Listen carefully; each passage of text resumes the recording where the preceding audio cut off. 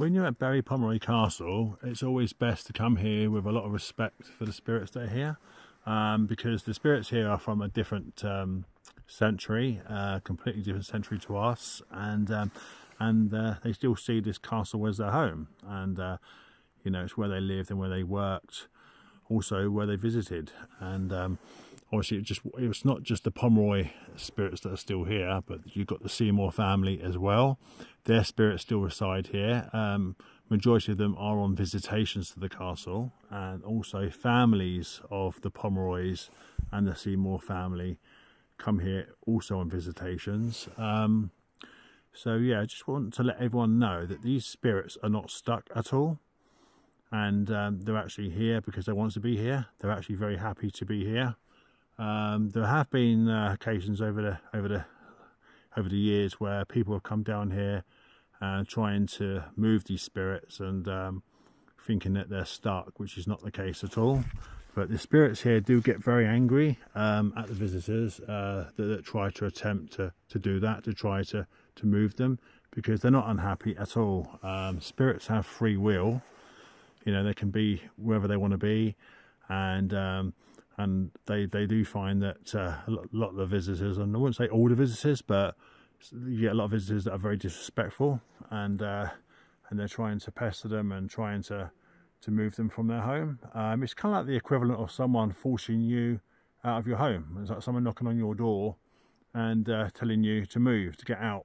You know, there have been some really annoying people over the years that have come down here and trying to, you know, forcefully move these spirits on, and where these spirits are not unhappy, they're not stuck, and as I was saying, that these spirits are on visitations to the castle, and the ones that are here have chosen to remain here because that's where they want to be, and if they want to move to the light, they can do so by themselves, but they are happy here, and many psychics and mediums have communicated with these spirits, and they've actually been very vocal about the fact that they are happy here, and the fact that they get very angry and annoyed with people that are trying to interfere, and I would say that word interfere in capitals, because it gets very, very annoying when you're getting people that are here, that come here, and they're trying to interfere with the spirits and trying to impose their will on them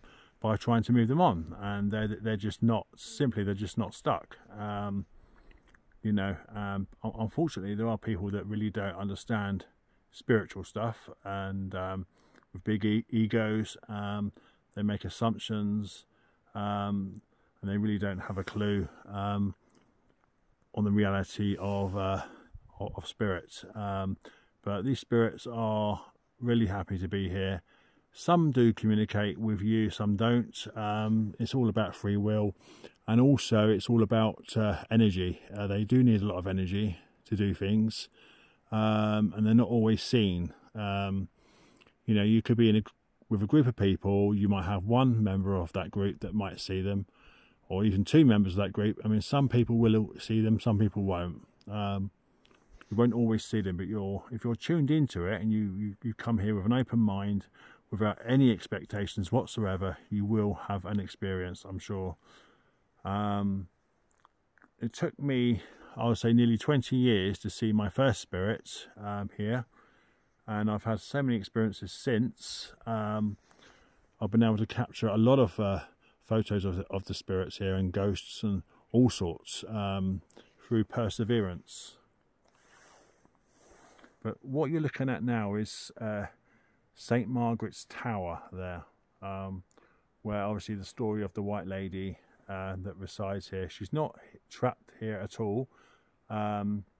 She's actually seen in all areas of the castle, and especially along the ramparts. Behind that wall there, as you can see, behind that wall is a long corridor, but she's also been seen on the lawn as well. Many times, and many people have come here over the years and have actually seen and experienced her on the lawn, and have actually taken photographs as well. I've captured a lot of photographs of her on the lawn. And also I had an experience in October 2020 when I was down here, and I was just about to go home. I went over towards the Castle Cafe to pick up all my camera equipment and my bags. Went over there to get them and to get my food bag that I had, because I was down here for a good few hours. And I was just about to walk towards the driveway, and I saw a beam of light shining towards the bushes as you go up to the castle. So basically, as I was walking, approaching the driveway from the tea rooms, I actually did see like a really bright white light shining against the bush, and I actually thought it was you know, just people. I thought there was somebody there with a torch, but I didn't see anybody, but I thought there must be somebody there with a torch. So I'm going to do like a reenactment of what actually happened.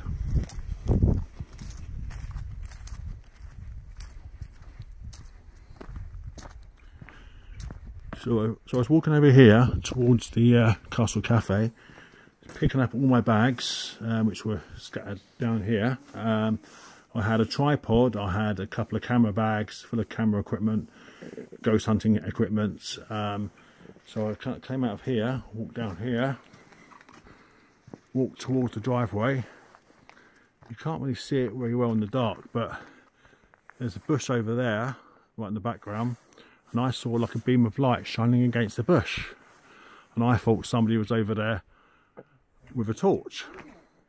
So as soon as I walked around here, I was astonished. I was quite shocked to see a silhouette of a woman standing over here, just past this sign.